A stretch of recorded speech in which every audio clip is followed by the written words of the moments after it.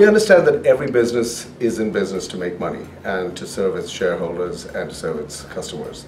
But very increasingly, we've started to think about business as a triple bottom line. And it's been around for a while, but it's never really been taken that seriously by large corporations and by business as a whole, mostly because we didn't need to. And it's what economists call the hidden costs of doing business, right? So the triple bottom line really says that you take the first bottom line, which is profit, but then you add people and you add planet to that. So you have profit, people, planet, not necessarily in that order. And so you evaluate your actions and your strategies by not just are they good for the first bottom line, is it making money, but is it having a positive impact on your community and and society, and is it having a positive impact on the environment?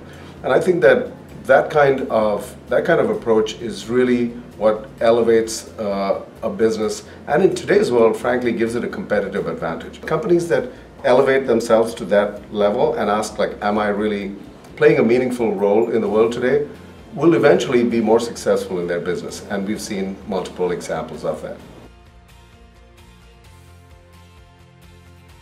The spirit of corporate social responsibility sounds great, but the minute you relegate that to just one aspect of the business, it will inevitably be the least important aspect. So it's pretty much the same as a decade or two ago, perhaps even before that, a lot of management thinkers started saying the CEO has to be the chief marketing officer of the organization, because marketing is not a department. Marketing is how a brand creates relationships with its consumers.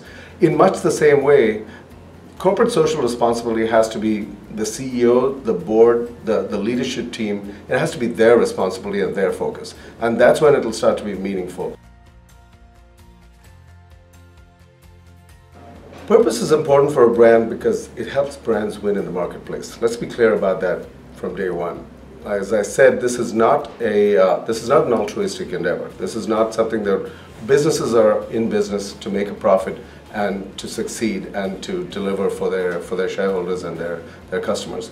Purpose actually helps you do that, because in today's world of a million highly fragmented and relatively undifferentiated product and service options, consumers are increasingly gravitating towards companies that show that they stand for something higher than purely making an extra dollar. And so if used rightly, not just at the consumer level, but in every aspect of the business, purpose can be a defining competitive advantage. For a brand to determine its purpose, I think the first thing to see is what are you passionate about as a business? What are you really in the business of? It's a two-step process. It starts with introspecting into who you are and why that matters, really, to the world, not just to yourself. And then the second step is to make sure that you have imbued every aspect of the organization with that purpose. There's a number of benefits for brands with purpose, but I think the first one is that it gives everyone in the organization a motivation.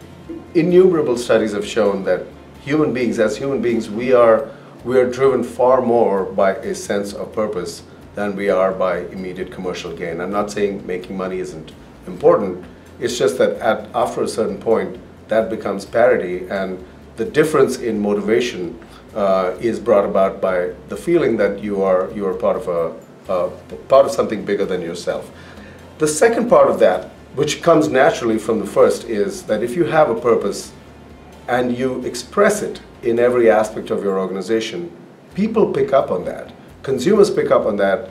Partners and vendors pick up on that. The stock market picks up on that. And it gives you more of a buffer, more of a premium that helps you in the bad times and accelerates you further in the good times.